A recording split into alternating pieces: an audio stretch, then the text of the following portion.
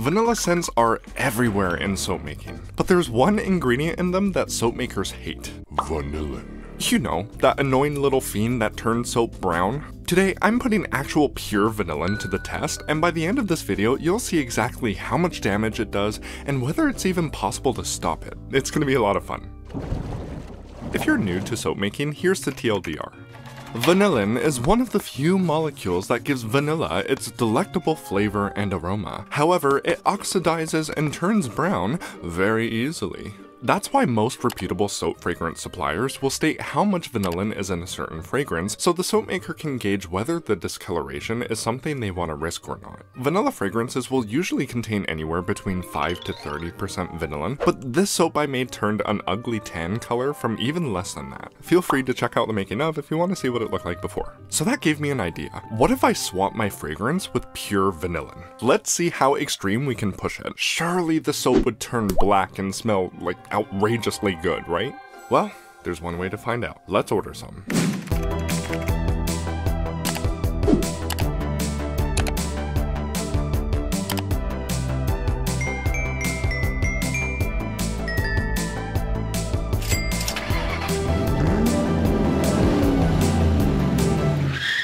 So I paid $15 for about 100 grams of vanillin, which is more than I would ever need. The benefit is it's 90 to 99% pure and food grade, so I can control exactly how much vanillin is in my coffee.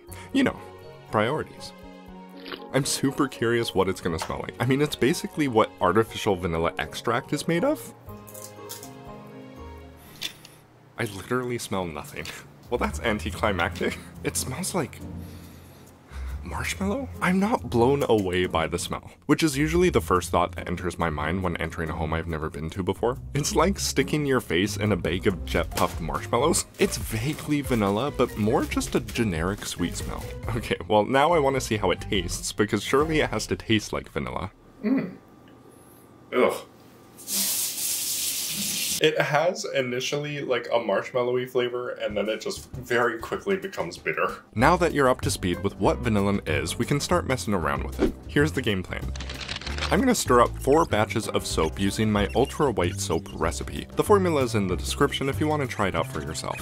1 batch will be the control, and the other 3 will get a generous taste of vanillin. 6% per batch to be precise, which is about as much fragrance I would use. Vanillin batch A will have nothing added to it. Vanillin batch B will get a teaspoon of titanium dioxide because I want to see if adding white colorant will help drive away some of that brown discoloration. And vanillin batch C will get 30 grams of vanilla color stabilizer. Vanilla color stabilizer seems to be the go-to solution for soap makers who want to use vanilla fragrances but don't want their soaps to discolor. But its reputation is seeded with doubt. Sometimes it doesn't help at all, sometimes it only helps for a few months, and sometimes it ruins the soap altogether. So I'm super curious to see what role it'll play in our vanillin soap experiment. But to get started, I'll make the control.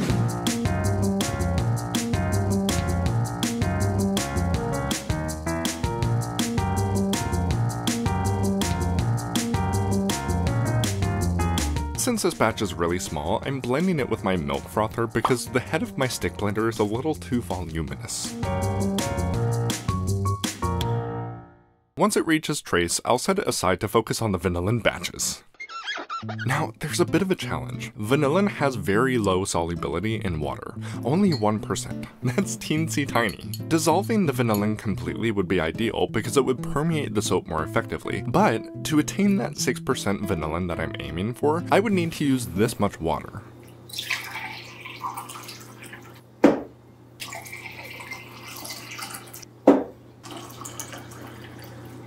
Per bar of soap. Yeah, I didn't really feel like making soap soup today. So I decided I'd dump my vanillin crystals directly into my oils and blend furiously for a couple minutes to get it as fine as possible.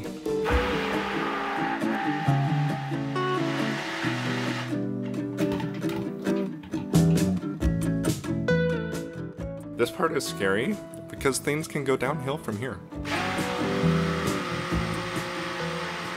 Okay, I've been blending for probably 10 seconds and it's already poison pudding. Okay, let's go. I guess that's something to be noted. Pure vanillin may cause soap to accelerate quickly, but that's exactly what I want and you'll learn why in a moment. I'm separating my vanillin batter into 3 equal batches. The gray spatula will get nothing, the blue spatula will get vanilla color stabilizer, and the teal spatula will get titanium dioxide.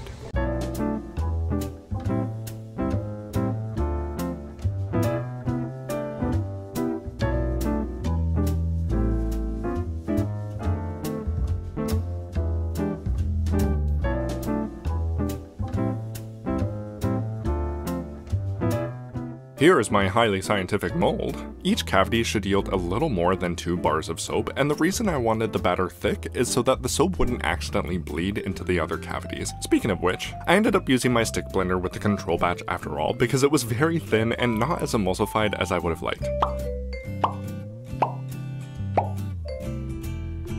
I give the soap a little spritz of rubbing alcohol to stave off any soda ash, and now we wait. Anything can happen at this point, especially when using an extreme amount of an untested chemical in soap. Your support makes these sorts of crazy experiments possible, and I have a lot more simmering in the back of my head, so please subscribe if you enjoy.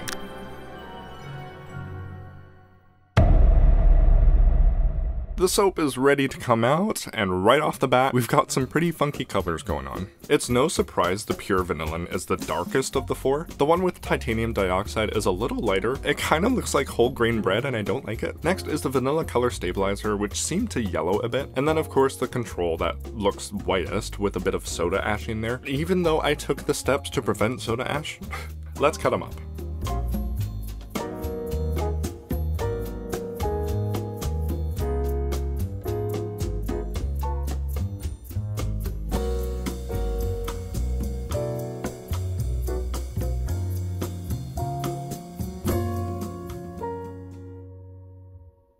For some reason, the control had a mind of its own and just designed its own swirl into itself. I'm not sure if it's soda ash because it runs all the way through the bar. Like we saw before, the stabilizer made the vanillin soap discolor yellow slightly. It also caused some glycerin rivers, purely cosmetic, no harm to the soap done. The last 2 bars are essentially the same, except the left one has titanium dioxide in it, so it's lighter in color. The effect of vanillin on these bars is readily apparent. You can see that the outer edges have already started to discolor because they've been exposed to the air and have started to oxidize. Soon enough, these brown rings will darken and swallow the bars whole.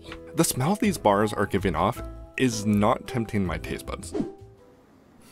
You know, they have that same vague marshmallow smell, but I have to hold the bar right up to my nose to get it. To be honest, I had higher expectations. Wow, me setting the bar high? Who would have guessed? But I was just thinking, it's like 25 times the amount of vanillin and the most vanilla fragrance you can buy from Wholesale Supplies Plus. So surely it would smell stronger and darken more violently. Not all is lost because we still have to wait a few weeks to see how the soaps really fare. I'm gonna set up a little time lapse so we can observe the change in color over time.